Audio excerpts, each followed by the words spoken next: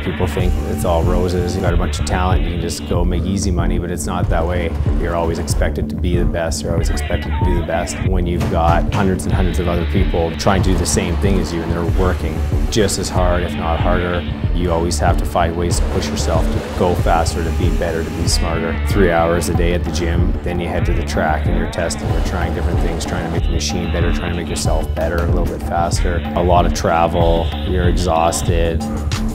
It's a full-time job, by all means, and then some. I mean, I'm a business owner now, and I know the hours that I put into the business, and a lot of times it feels chill compared to what I used to do, for sure. Being a professional snowcross racer is, yeah, getting paid to race snowmobiles. The pinnacle of my career was the Blair Morgan racing days, like 2004, 5, and 6.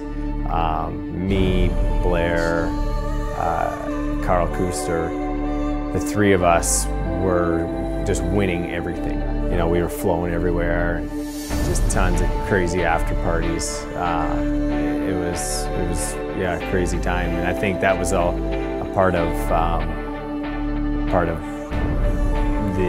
the fall down of my career. Kind of in the middle of it was everything was so good. It was too good to be true.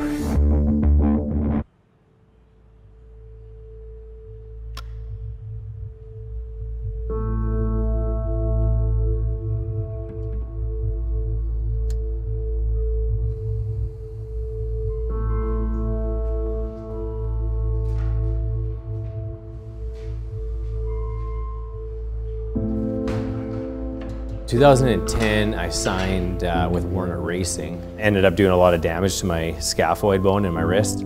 I went and seen a surgeon, and he said that they really needed to do surgery on it, and called Warner's and told them I wouldn't be able to come back. At that time, I was 28 years old, so I was kind of getting up there for snowcross. I mean, not a lot of guys ride past their 30s or race competitively. Started looking around at other things to do. My first 2 years of retirement, I didn't even really enjoy riding. I don't know why. It was kind of weird. Just felt like, you know what, I've retired. That's kind of it. There's no real point in staying in shape and riding. I'm not even really having that much fun. And that it was like that for a couple of years. I got pretty depressed about not racing anymore. I mean, it was a life that I lived for so many years. And for the first year and a half, it really wasn't a big deal to me because I was excited. I was moving on to new chapters in my life. And then I guess all of a sudden I just really missed the pace of my old life, you know, with racing. I mean, there's lots of, you know, adrenaline all the time and a lot of highs and lows, and you get used to that. Signing autographs and, you know, kids are looking up to you, you're getting idolized. It's such an amazing feeling, and then you end up actually almost taking it for granted a little bit. And then now, being retired, nobody cares about who you are if you're any good at riding a snowmobile. That ends up being, you know, a little bit of an eye-opener on reality. Since 1990. So you know, my wrist was healed, and I started kind of fishing around a little bit to maybe go back into the industry, and signed a deal with Yamaha in 2012 to go do some testing for them, which I was super psyched about. And then when I got there, started doing testing, they wanted me to do some racing. It was a really tough decision to make because I knew that physically I really wasn't there, but mentally I was so stoked to go back to what I was missing. So I went and did a couple of races, and they did not go well. I mean, they actually went horribly. It was good for me, really, the fact that I should not be racing professionally anymore. And so it kind of put my mind at ease, and it made it a little bit easier to deal with the plateau of a regular job.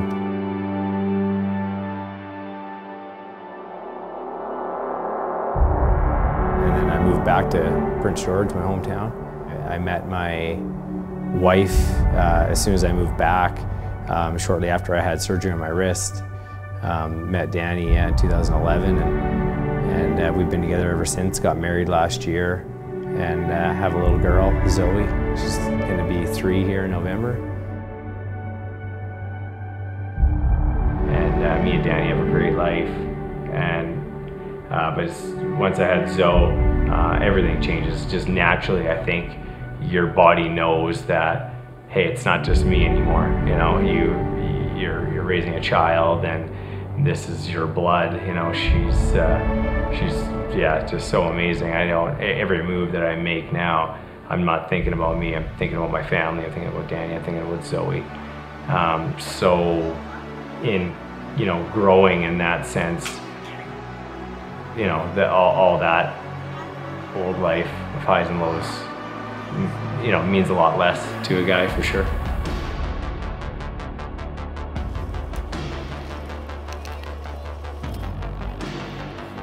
Oh, you want to make some verbs? What do you think, Zoe? Does that look good?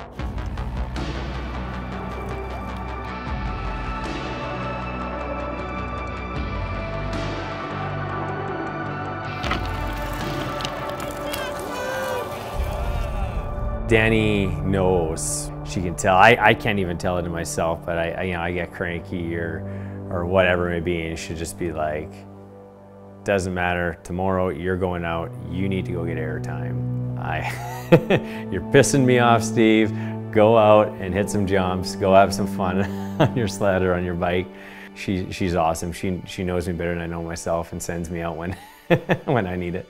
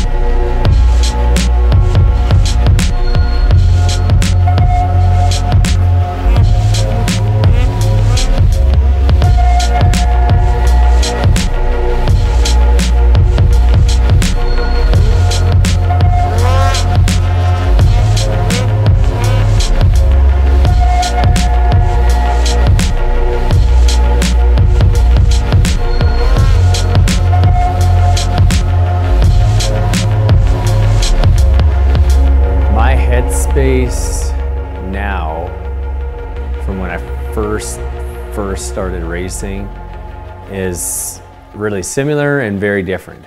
I feel like I'm on top of the world, being with the girl of my dreams, having my daughter, and being in my own with riding and just loving it, and still contributing to the snowmobile and motocross community. I have a lot more in my life now, and I appreciate way more, and I think at both ends of my life, I'm super happy.